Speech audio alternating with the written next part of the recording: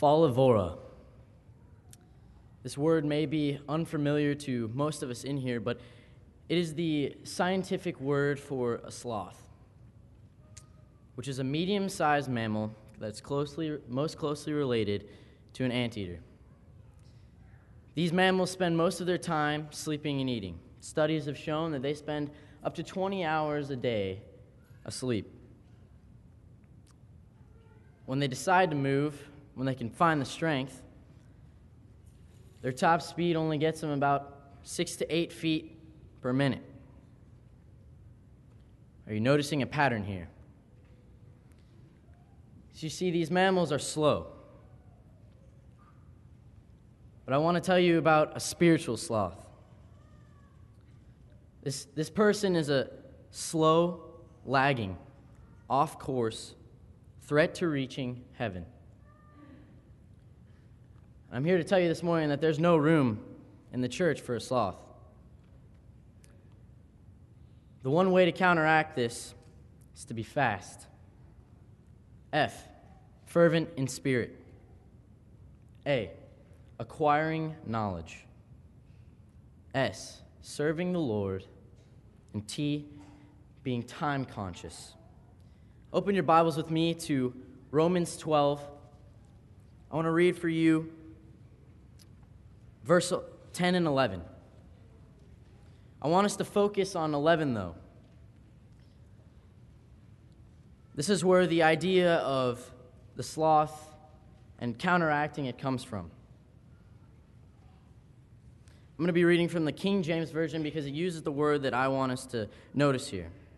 Verse 10, being kindly affectioned to one another with brotherly love, in honor preferring one another.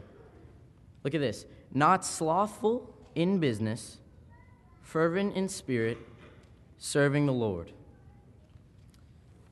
To counteract this, we need to be fervent in spirit. It's commanded of us, as we just read in Romans 12. But also in Ecclesiastes 9, verse 10, it tells us that whatever our hand finds, to do it with all of our might. Whatever work we are doing, we need to be doing it to the best of our ability. We need to be like Paul in Galatians 1, verse 14, where it talks about how he was exceedingly zealous for the work of the Lord. 1 Corinthians 14:12 tells us that we need to have this zealousness for the spiritual gifts, and it will be our edification being zealous. You know, God tells us in Revelations 3, verse 16, we can't be lukewarm. We can't be this person that's, zealous one day, but comes back over here to the other side and doesn't do what he needs to be doing. We need to stay over here and be constantly yearning to do the will of God.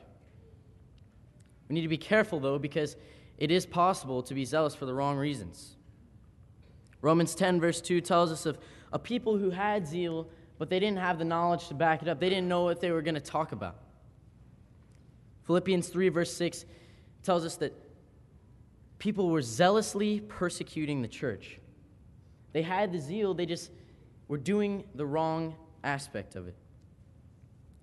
In order to counteract this slothfulness, we need the zeal, but we also need the knowledge. We need to acquire knowledge to be able to fight it and use this zeal for the Lord. What knowledge do we need, though? Well, Matthew 28, verse 20 tells us that we need to observe all things commanded and to know what the Lord's talking about.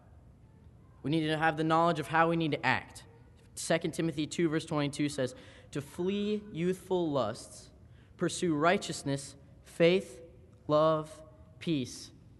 And it tells us to do this with a pure heart. Romans 12, verse 9, if you look there, it's just on the other page. It tells us that we need to let love be without hypocrisy, to abhor what is evil, and cling to what is good. We have this evil over here that we might be coming back to, but that's turning to our slothful ways. We need to abhor this and cling to what is good. But how do we get this knowledge?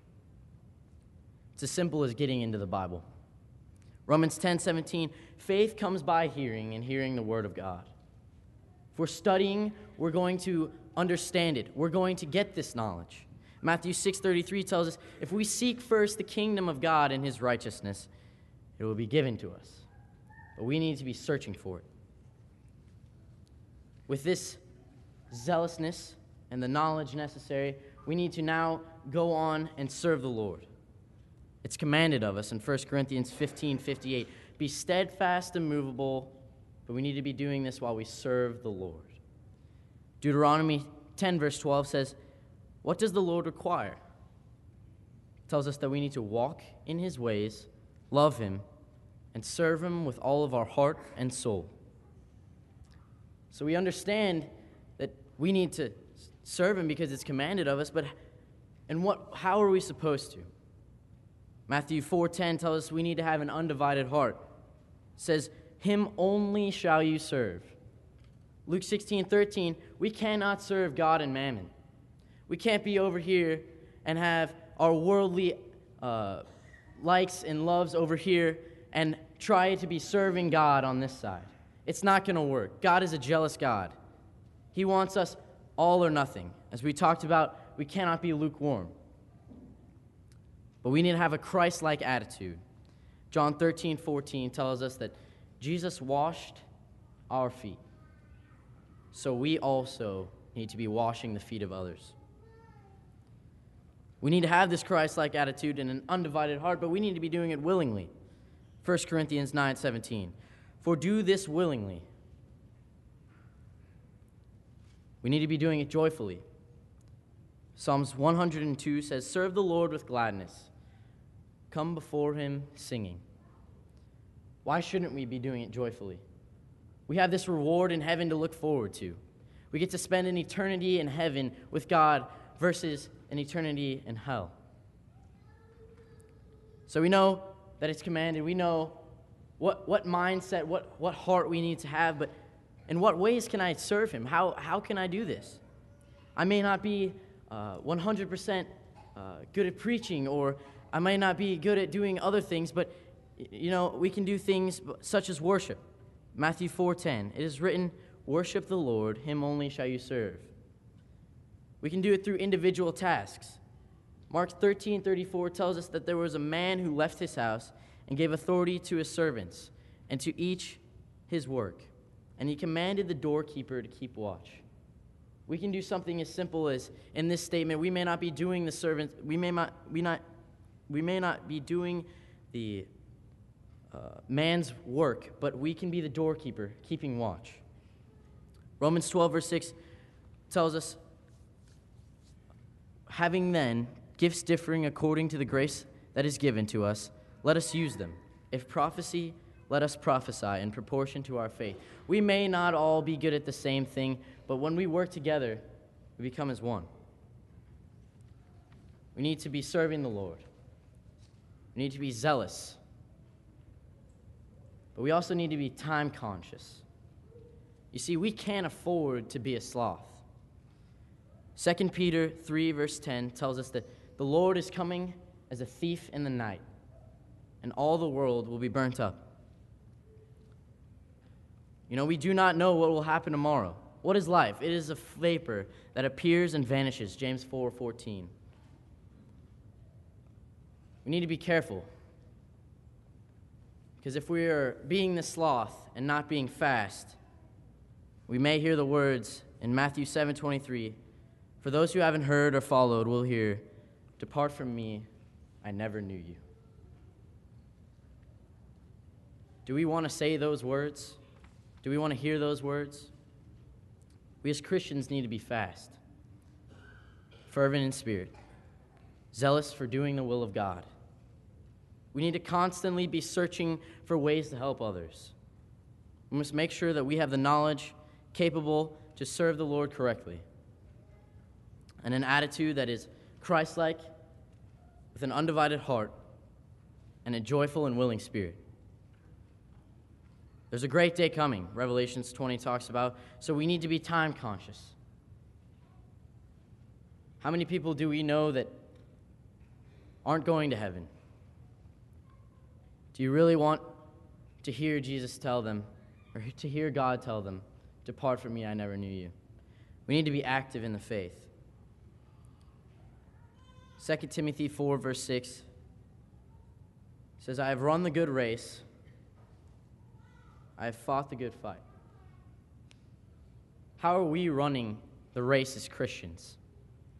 Are we being the sloth, or are we being fast?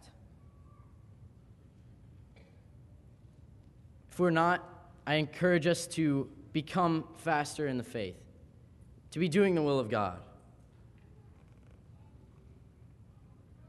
I encourage us to do whatever is necessary to get us to heaven. For those of us that are Christians, we need to be that fast person. If there are any Christians here today that are wanting to be fast, there's 6 steps to get us there. We need to hear, Romans 10:17. Believe, Mark 16:16. Repent, Acts 2:38. Confess our faith before men, Romans 10:10. We need to be baptized and put on Christ. Get rid of this sloth and put on Christ as the new man. Acts 22:16. And we need to live faithfully unto death.